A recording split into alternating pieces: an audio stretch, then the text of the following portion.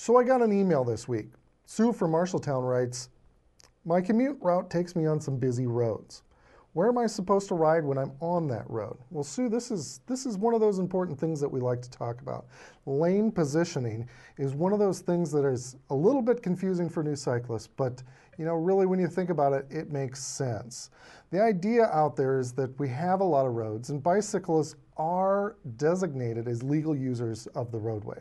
So when you pick the lane of the roadway, you just want to follow the basic traffic principles.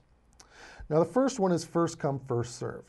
If you're first in line, you get to use the intersection first. That just makes sense.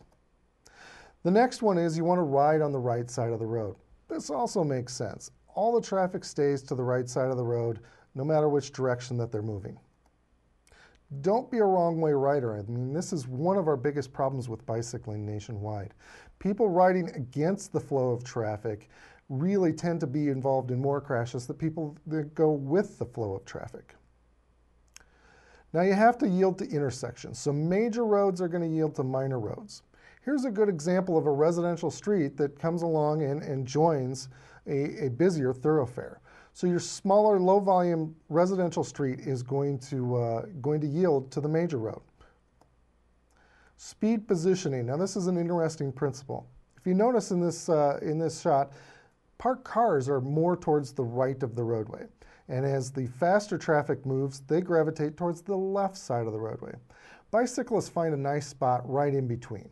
You find the spot far enough away from the parked cars, far enough away from the dirt and the glass and the debris that builds up along the curve, but plenty of room to let passing traffic use the other lanes to go around you. There's two exceptions to the speed positioning principle, and that's with left-turning traffic or on one-way roads. If you can see in the picture here, you have both. This is a one-way road with dual left turn lanes.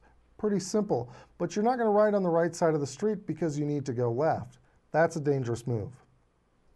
Now most traffic lanes can be divided into three areas. You got the green, yellow, and blue that we're going to talk about here. In your green section, this is where you're going to be riding most of the time. You're on the right side of the road. You're going to give plenty of room if traffic encroaches near you, but you're going to stay far enough out of the sand and the debris and the glass that builds up along the curb. You need to be far enough out into the traffic lane that you're visible, but not an obstacle to other traffic. If you're turning left, you want to be a little closer to the center line than you would on the right side of the road. In fact, this blue section really shows that if you're going to be turning left or changing lanes, that's the area that you want to be to signal that you're going to make a move from one lane to another. Now, sometimes the lanes are just too narrow to share or the traffic is passing too closely, and that's where you simply need to take the lane. You just need to take your spot in traffic and share the road sequentially. Motorists will find an opportunity to pass around you, either in the oncoming lane if there's no oncoming traffic, or they'll wait until there's an opportunity to pass safely. Only overtake on the left. I think this is a really important principle that traffic overtakes on the left and the left only. If you overtake on the right in this situation, you're going to be running into a cement truck. It's just not safe. Motorists don't find that visible or predictable for passing on the right. So only overtake on the left. Now sometimes they build the lanes wide enough that it's easy for both the bicycle and the car to share the lane. Here's one situation where you have a lane that's 15 feet wide. You can fit a 6 or 7 foot car and a 2.5 or 3 foot bicyclist into that lane and still have plenty of room for both to occupy the area safely. So make sure that you occupy the lane safely, that you're still visible and predictable to the motorists that are sharing the lane with you. But if your lane's too narrow to share, if there's too much traffic, that's when you need to ride further out towards the center of the lane and take your position and share the road sequentially rather than laterally.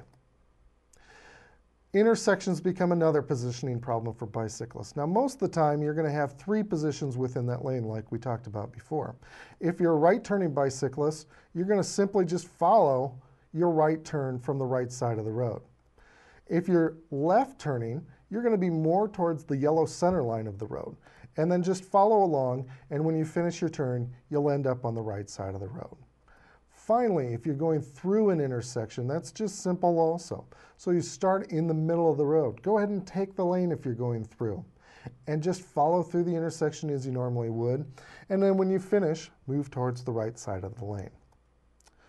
So this is a tough one too. What happens when we have turning lanes? You need to follow in the rightmost lane that goes with the normal flow of traffic that goes to your destination.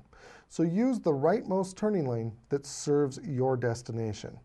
Here's a complicated intersection. This is a tough one.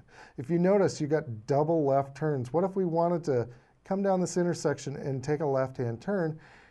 Here's an example of bicyclists showing us how. You're going to be in the rightmost left turn lane because it goes to your destination. One final thing that I want to remind people of is stay out of the door zone when you're finding your lane position. That's that 2 or 3 foot area that's close to parked cars. So if somebody swings their door open without checking, that could be a devastating injury for a bicyclist. Steer clear of the door zone. It may be a situation where you need to take the lane, and that's okay.